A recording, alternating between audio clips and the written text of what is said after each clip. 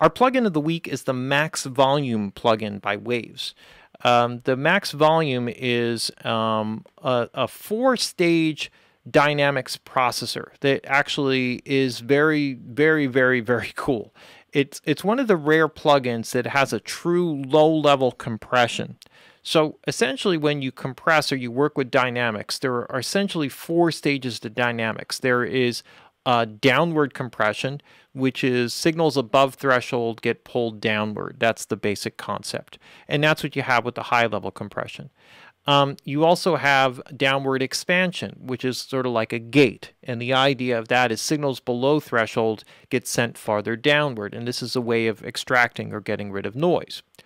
On the other side of things, though, you also have upward expansion, and it's the true opposite of downward compression. In upward expansion, signals that go above threshold get sent higher above threshold, right? So you're expanding them. So if you think of an inverse ratio, instead of 2 to 1, for every 2 dB above threshold, 1 dB comes out, think of it as an inverse, a 1 to 2 ratio, or a 0.5 to 1 ratio. For every half dB above threshold, 1 dB comes out.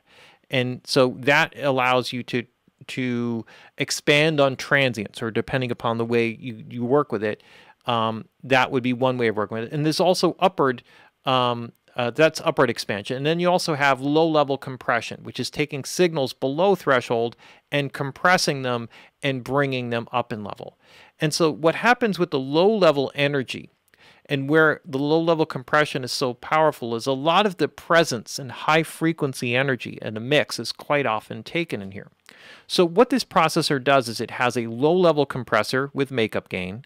It has a gate built into it, so you can gate away any noise. It has a leveler, which is really cool, because you can take a track that's uneven in level and basically set it to a fixed overall gain that you want it to run at. So it will generally set the level so that low-level stuff comes up higher, high-level stuff comes down lower, which is really, really cool.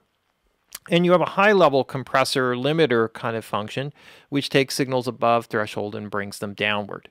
And it primarily functions in two different capacities, in soft and loud. The soft has a slower release, right? So it'll be warmer. And the loud has a faster release time, which makes it more aggressive sounding. So the basic idea, if I could play an audio example through here, is that if I work with a leveler, I can set a target volume that I want everything to appear at. So when it goes lower than this, it'll end up at this level. And when it goes higher, the overall gain will get pulled down. So this is more of a volume setting. So you can see here as I kind of pull it up.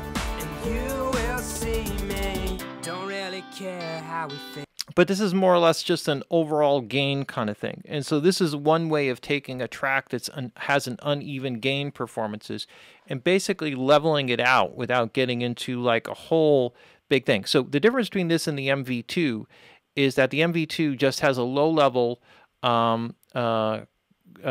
compression and high level compression, and it doesn't have any of the stuff in between. And you also don't have the gain control. So it's primarily just the simple, you have an output gain, but you don't have the low-level gain control or makeup gain control. So that is, MV2 is like a stripped-down version of this, like a real simple version of this. It's like, let me pull bottom stuff up and top stuff down. So it's like a bottom-up, top-down compressor. Whereas the MV2 has that, but it also has gates, and it's a little bit more sophisticated in its control. So here, if I wanted to bring up more presence, then I would go to the low-level compression.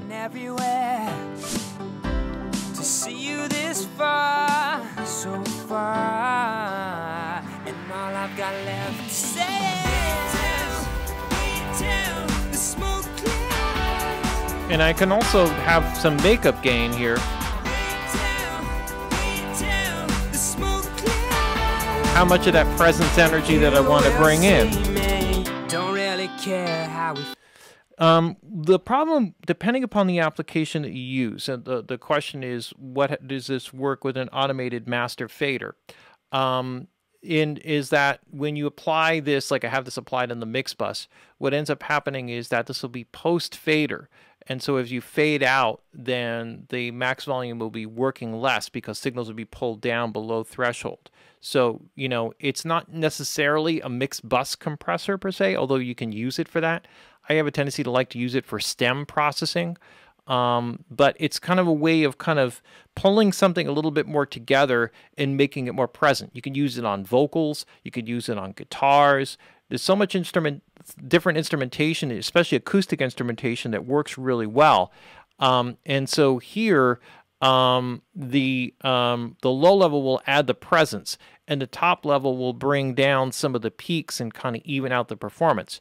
If you put the leveler in post-master fader, it will only go so far, which I think is maybe more the question that's being asked about the about the max volume here. So when you set this, is it going to negate your master fade? And the answer is no, because it will only go so far, and it's like a general soft kind of thing. So it's not a radical fast kind of thing along the lines of like vocal rider or bass rider, which is a much more aggressive way.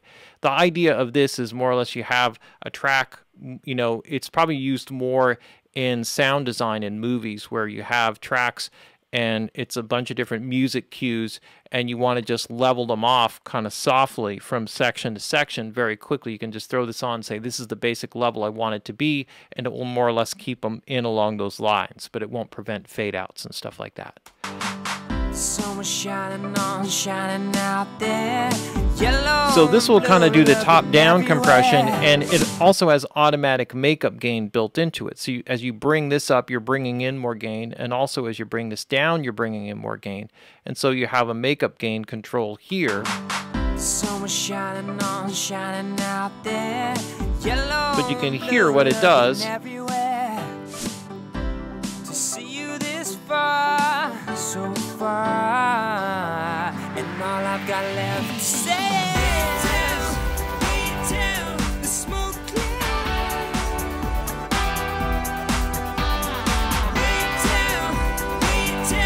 The smoke clear.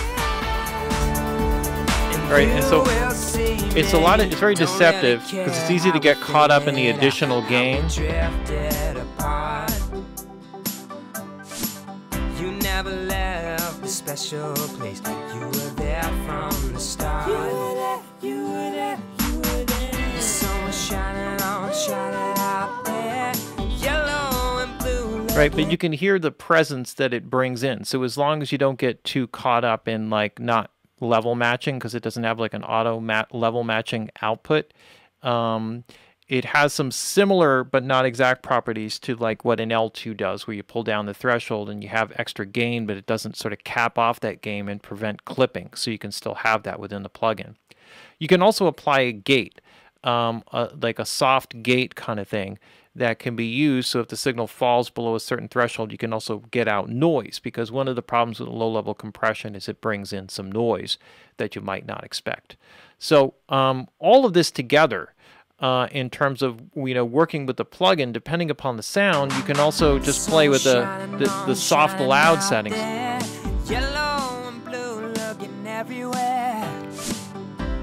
So this is the slower release. And all I've got left to say is the smoke clear.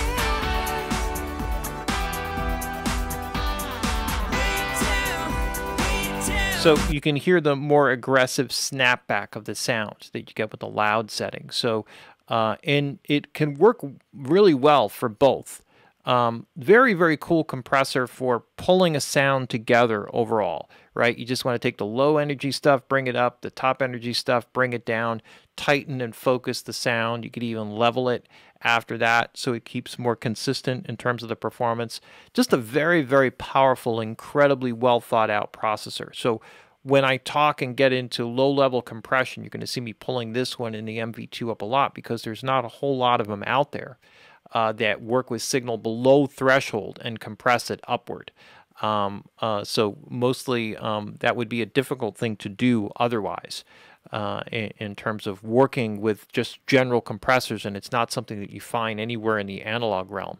It's really primarily just a plug-in thing, because it's just math at that point, and it has an incredible very powerful plugin in terms of it being useful in mixes, even in mastering, and just some very quick ways of just tightening up a mix that you're sending off to somebody. You just like, it's a kind of like a way of just like, hey, I'm going to take my mix and I'm just going to pull it together, focus it.